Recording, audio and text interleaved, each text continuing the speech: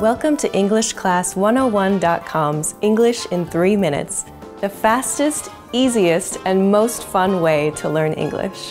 Hey everyone, I'm Alicia. In this series, we're going to learn some easy ways to ask and answer common questions in English. It's really useful and it only takes 3 minutes.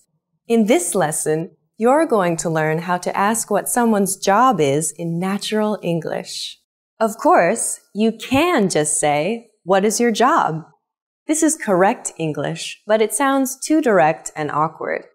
Native English speakers almost never say this in a social situation. Instead, they use a different question. But before we master that, we need to compare it to a very similar question. What are you doing? I'm presenting a video about English. What do you do? I'm an English teacher. Do you see the difference? These two questions, what are you doing? And what do you do? Sound similar, but mean different things. The first one is asking what you are doing right now, this minute. You answer it using an ing verb. What are you doing? I'm reading. I'm watching TV. While the second is actually a shortened version of what do you do for a living? This is how we ask, what is your job in natural English? Let's practice this question. What do you do? What do you do? When native speakers of English ask this question, it can come out very fast and sound more like, what do you do?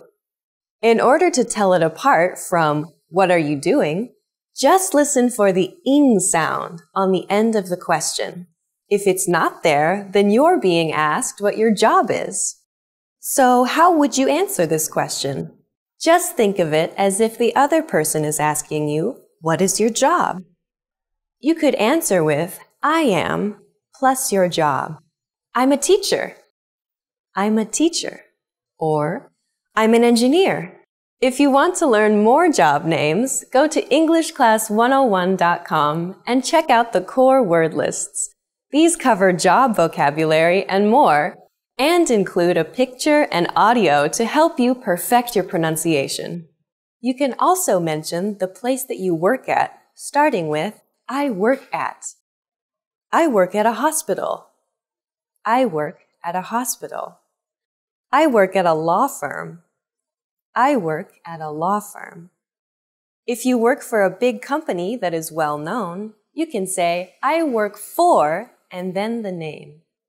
I work for Microsoft. I work for Microsoft.